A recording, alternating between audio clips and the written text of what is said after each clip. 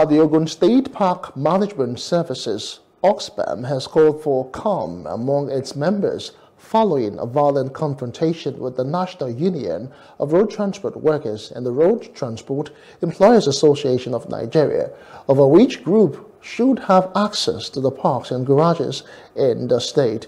The chairman of the OGSPAM, Akim Bodonri-Iyeru, also announced the withdrawal of the park management from the activities of road transport in the state.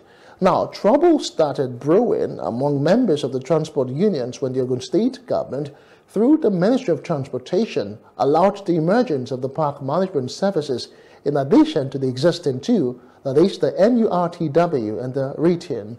It was learned that the park management services and its members were supposed to work on Monday at the parks and the garages, but the contrary directive said to have emanated from the state government agents changed the arrangement and assigned the rights to use the parks to another rival union. The development, however, led to resistance and violence in the parks in Abeokuta, the state capital, claiming 2 lives.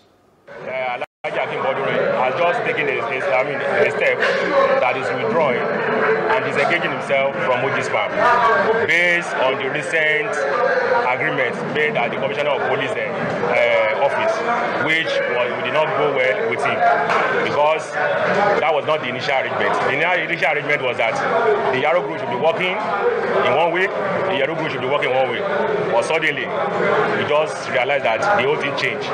And when it came to the turn of Yaro, they said that it's the NURTW that have the right to work again. So that's why we are here today. That's why he came to address the members, to tell them that he's withdrawing because he cannot put the numerous member that is following him into jeopardy, into chaos. So that's why he said they should maintain peace henceforth.